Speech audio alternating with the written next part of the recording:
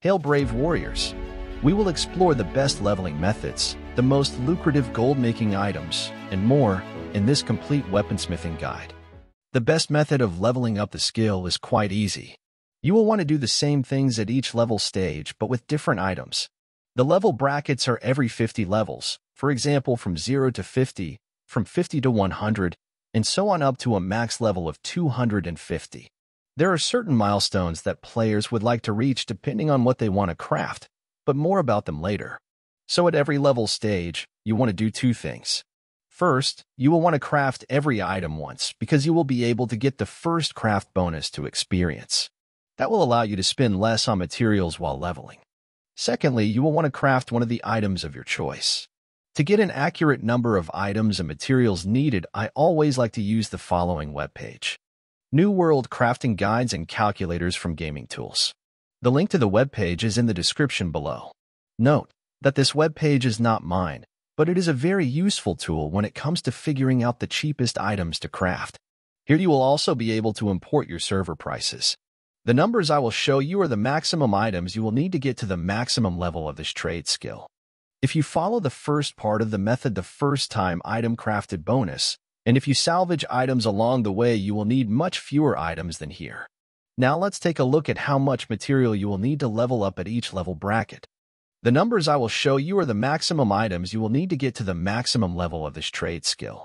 If you follow the first part of the method, the first time item crafted bonus, and if you salvage items along the way, you will need much fewer items than here. From level 0 to 50, you will want to craft about 43 iron greatswords, and that will cost you about 473 iron ingots, 301 whisperwood, and 86 brightscale hide. From level 50 to 100, you will want to craft about 124 steel greatsword using 1,488 steel ingot, 868 whisperwood, and 248 brightscale hide. From level 100 to 150, you will want to craft about 167 star metal greatswords using 2,171 star metal ingot, 1,169 whisperwood, and 334 brightscale hide. From level 150 to 200, you will want to craft about 271 orichalcum greatsword using 3,794 cinnabar, 1,897 whisperwood, and 542 brightscale hide. From level 200 to 250, you will want to craft about 449 orichalcum longsword of the sage using 4,490 cinnabar, 898 whisperwood, 449 brightscale hide, 4,490 softwood prayer beads, and 449 timeless sword shard. When it comes to gold-making methods from weaponsmithing, you have quite a lot of good options, everything from honing stones and runeglass gems to weapon matrix and 700 gear score weapons. I will go over each of them, how much gold you can make from them, and what requirements do you need to meet to craft them. Honing stones gives you empower, and many players use it to deal more damage. The top tier can be crafted once you reach level 170. Usually, the most used one is the best, a powerful honing stone. It can be crafted from fire and death quintessence and obsidian voidstone. Each honing stone goes for 95 gold at the time of recording of this video. The best way in my opinion is to have a pickaxe with fire and death mote perk, and while you go and farm materials for the obsidian voidstone, you will passively get enough motes to be able to refine them into quintessence. Before I reveal more gold-making secrets to you, I have to express my deepest gratitude for your presence here. Should you find pleasure in such content, allow yourself to pledge allegiance and subscribe. Now, let us move towards greatness. Runeglass gems are used by a lot of players. They give you the option to get more damage for a certain element or life steal or stamina on hit or other options.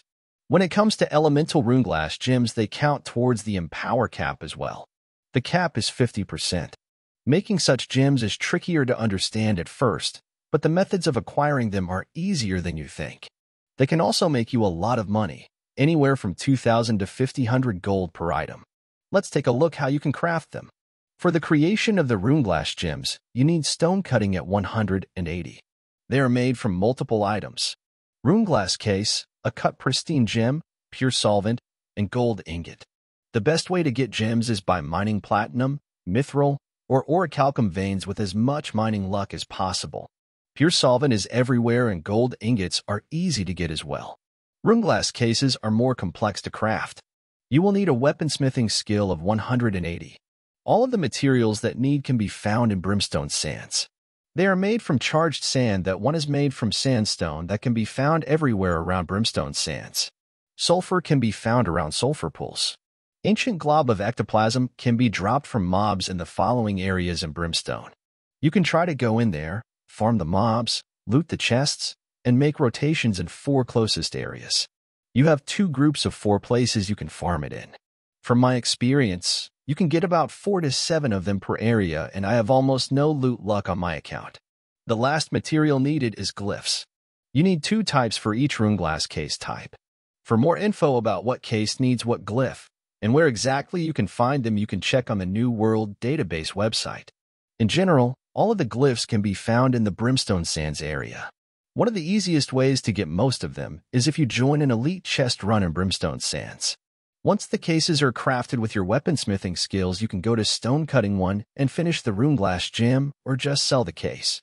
Weapon Matrix is a very important item as players can use it to upgrade their named items to max gear score and pick perks for their artifacts in the gypsum kiln. The skill requirement is 250. To be able to craft a Weapon Matrix, you will need an enchanted handle and attempted cast. Handle is crafted with armoring skill, and attempted cast is crafted with weaponsmithing skill. Both need prismatic materials to craft. On my server, the prices go for about 6,000 gold, and at the moment this is the best way to make gold with weaponsmithing. The next thing you can craft is of course the best weapon with all 3 best perks of your choice and a max 700 gear score. For you to achieve that, you need a lot of different elements. First, you will need weaponsmithing of 250.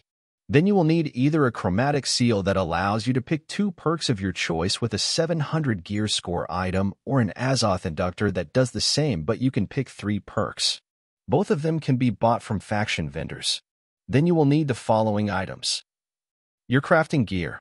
On the screen, you can see where you can farm them. Together they will give you 10 bonuses and a minimum to gear score. Then are your trophies. Each major trophy gives you 5 points to gear score, and together you can have up to 3 of them in your house for 15 bonus to crafted items gear score. Then is food buff. The best one is the savory vegetable medley. They give you 15 bonus points. With an Azoth inductor or chromatic seal, you will not need all of them to be able to craft your weapons, but having them is necessary for you to be able to get the best gear. Now the big question, is weaponsmithing worth your time investment to level up and sell your goods to have as much gold as possible? Well, in short, yes. Yes, it is. Most used items are the consumables, and honing stones are always used by players who want to get as much damage output as possible. Usually, these players go to wars, do M3 mutations, or just try to get on the leaderboards for their preferred content. You can make quite a lot of money with all of the items, and it will be worth your investment. Even Weapon Matrix and Runeglass are huge gold makers. And to be honest, that is why most players max out their trade skills anyway, to make gold. As the battle comes to an end, my brave fellow warriors, I gaze upon your valiant faces one last time. I invite you to join me on my YouTube channel. Like and subscribe, my noble comrades, for together we shall conquer not only the battlefield but also the realm of content creation.